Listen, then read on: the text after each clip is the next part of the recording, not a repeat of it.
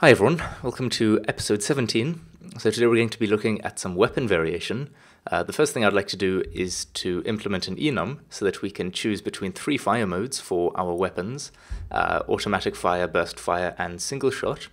So let's go to the top of the gun script and create a public enum, which I'm going to call fire mode.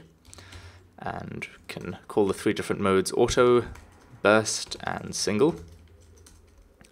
And then we can create an actual fire mode variable, just called fire mode. So now, of course, if we go into the inspector, on any gun prefab, we'll be able to choose which mode we want that gun to use.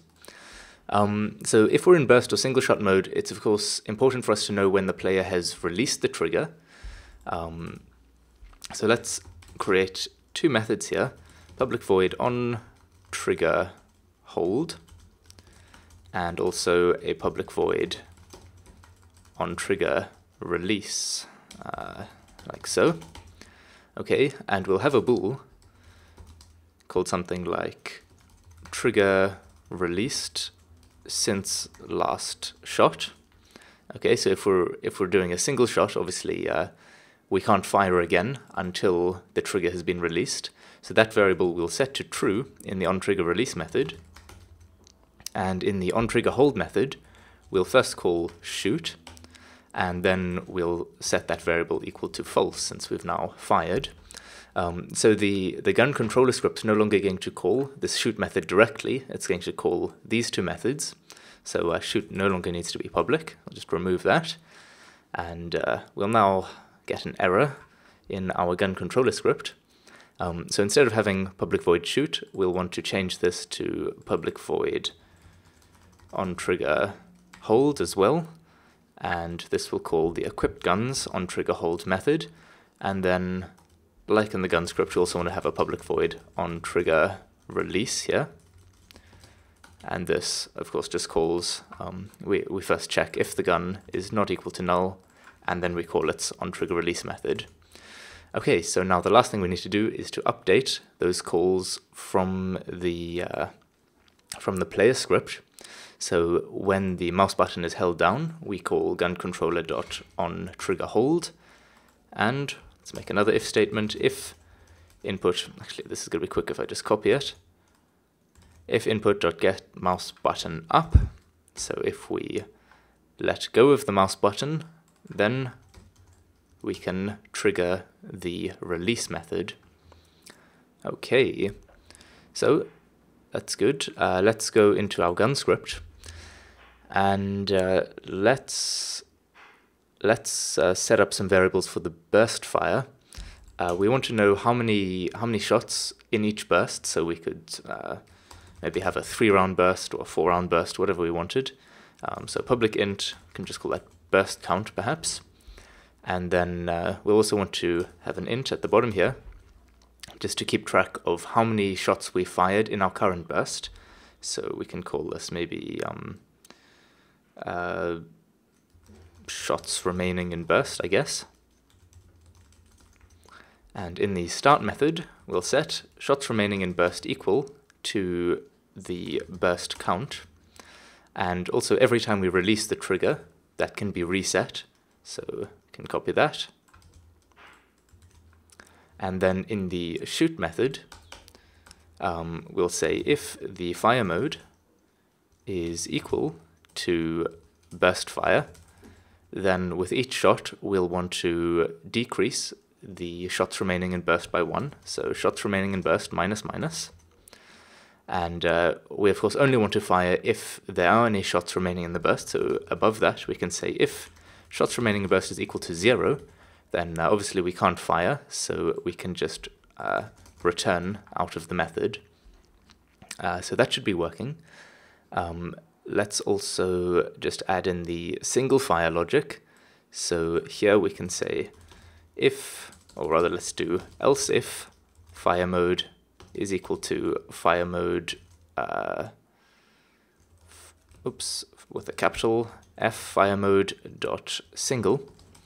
Then we can only shoot if the trigger's been released since the last shot. So we can say if not trigger release since last shot, then we also want to just return out of the method. Okay, let's give that a try. Gonna go onto my gun prefab. What's it set to at the moment? Okay, it's on auto. Let's test that that's still working. It does seem to be. I'll change that to burst and say give it a 3 burst count. That's also working nicely. And finally, let's just try out the single shot. That seems to be working as well. Okay, so now that we have these 3 different fire modes that we can play around with, the next thing I'd like to do is to add in the ability to fire multiple shots at once. So let us, instead of just having a single muzzle transform from which we fire our one projectile, I'm going to turn this into an array so we can have any number of muzzles. Well, I'll actually probably rename this to something more appropriate like projectile spawn now. Okay. And then when we're actually firing the projectile, we can loop through all of the projectile spawners that we have. So for int I equals 0, I less than projectile spawn dot length I plus plus. Just enclose all of this in that for loop, and then we'll just specify which projectile spawn we want to get the position of, so we just say I, and likewise for the rotation. I think probably for the effects like the shell and the muzzle flash, you just need to do those once. Doing that multiple times is a little bit excessive, so I'll just put that outside of the for loop and save. So let's actually test this out now. I'm going to drag my gun into the scene, and if we go into the projectile spawn, I'm just going to unparent the muzzle flash from that. Okay, and I'm just going to put this at the bottom here, call this projectile spawn 01, duplicate it, and call this 02. And let me just move this one to the right, maybe rotate it outwards a tiny bit, and do the opposite for this other one. Okay, and then we can assign that to the projectile spawn array.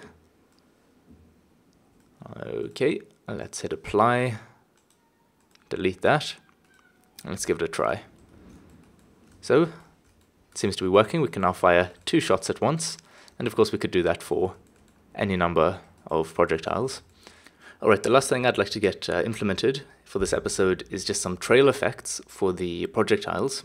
So let's drag this bullet prefab into the scene, just focus in on that with F, and I'm going to go into the Effects tab and just add in a trail renderer component.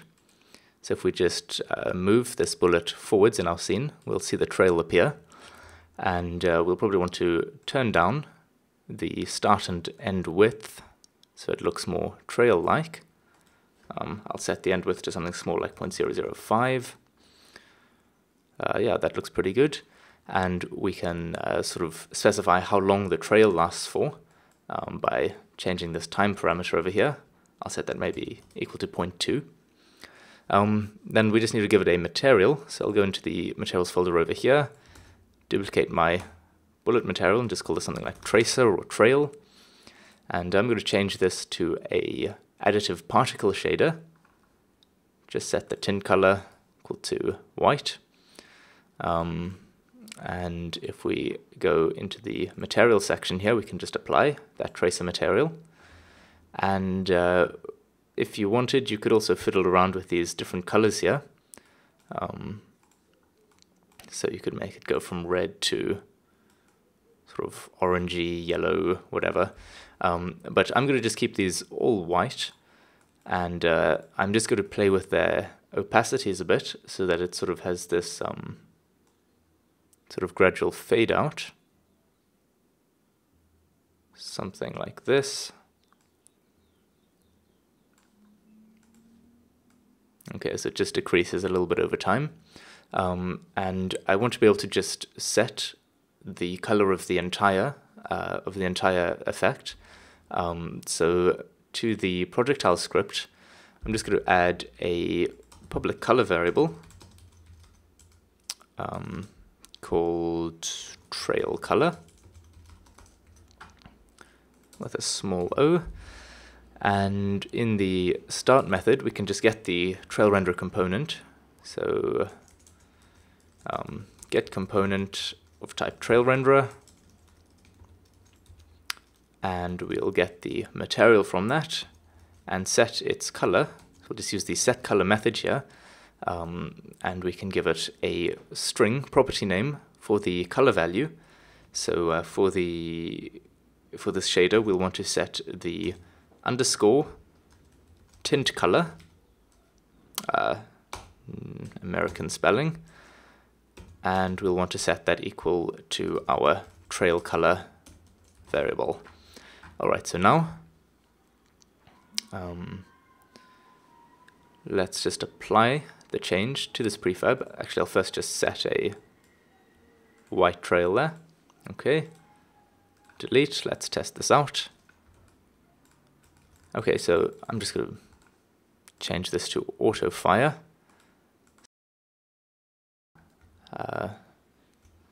Okay, so those trails are a little bit short, so I'm just going to increase their lifetime. Oh, did I set it to 0.02? Should be 0.2. It's more reasonable. If we fire now, they've got some nice trails, and can maybe set the trail color to a sort of lightish yellow, and maybe set the alpha all the way down so they're quite transparent. Let's test that out. Yeah, that looks pretty cool. I like that. Yeah, so one thing I might just quickly do, you might have noticed that at the moment some of these lower obstacles we can actually just sort of walk over, which is not really ideal. So we can just make the box colliders really tall. So say set that to 5 and then 2 at the center. And if we just regenerate the map, you can see these guys are pretty massive now. So yeah, that's just a sort of quick dirty fix for that problem. And let's just test it out. It does seem to be doing the job. I can no longer get past that obstacle. So yeah, I'll see you in episode 18. Cheers.